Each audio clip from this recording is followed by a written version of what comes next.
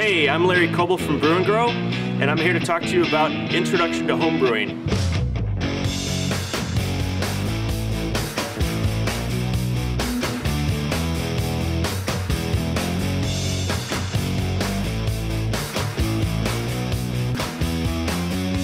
In order to get started, you need to do three things. 1, organize your equipment. 2, organize your ingredients.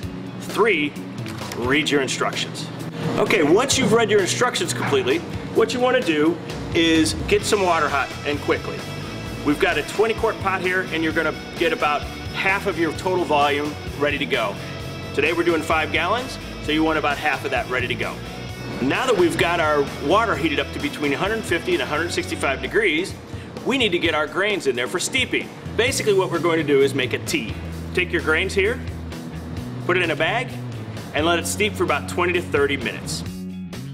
All right, now after we've been steeping our grain for 20 to 30 minutes, we want to remove our grain bag, and our water is now worked,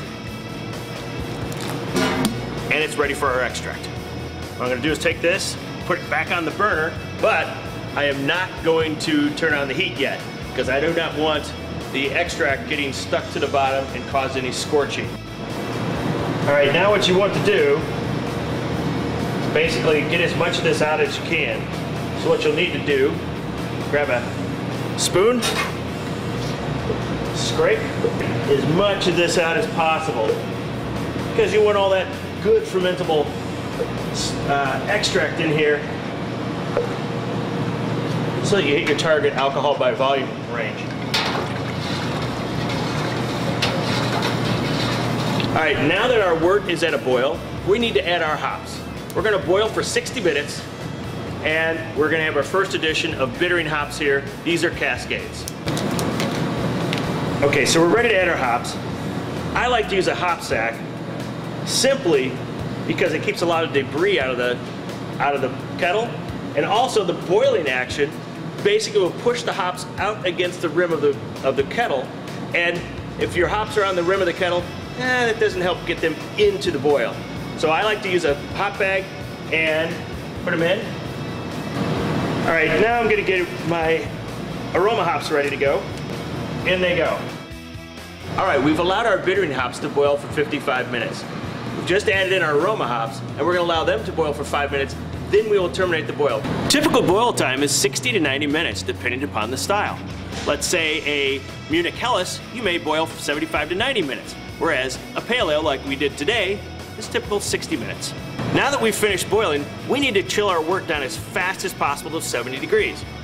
The reason is you want to prevent bacterial infection, create clearer beer, and better tasting beer. So I've got a couple different options to do. The first one is an ice bath. I've got a 15-gallon pot here that I've filled up with ice and water.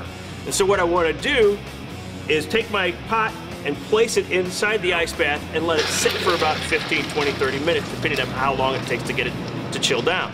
Option number 2 is to use something called a wort chiller.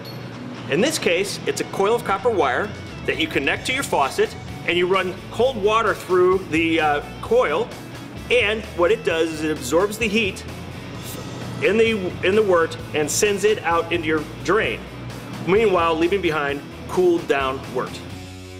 The third option is to basically do a combination of your copper wort chiller and your ice bath. If you are in warm climates, this comes in very handy. If you just want to be chilled down really fast, this is the way to do it.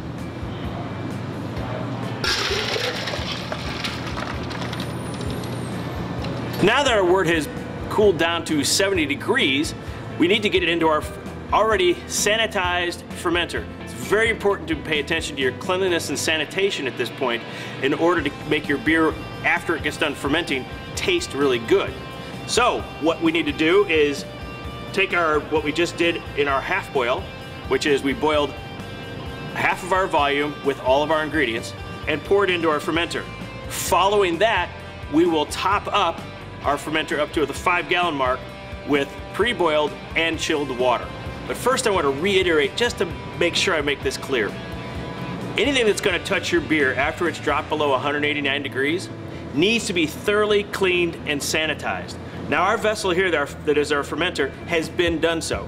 So What we need to do next is make sure that we have hit our numbers as far as gravity reading. So we're going to go ahead and take that now. Gravity reading is basically figuring out how much suspended sugar you have in your wort.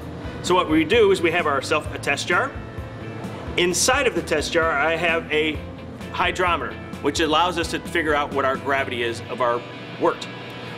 Basically, gravity tells you how much sugars are suspended in your liquid. For water, the gravity is 1.000.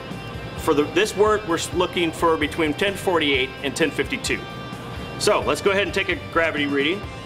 We're going to take a sample with our thief here, which allows us to steal a little bit of our wort from our fermenter.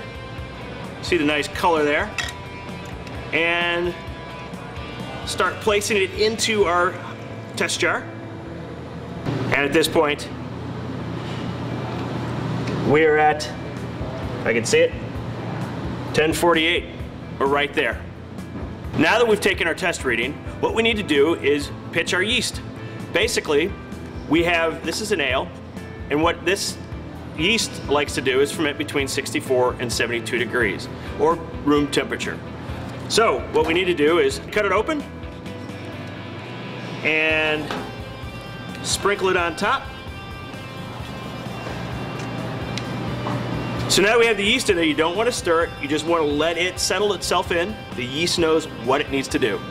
All right, now that we have our yeast in here, we need to seal our fermenter. So I've got my sanitized lid, and we're going to go ahead and put that on here. I've got a little sanitizer in my airlock.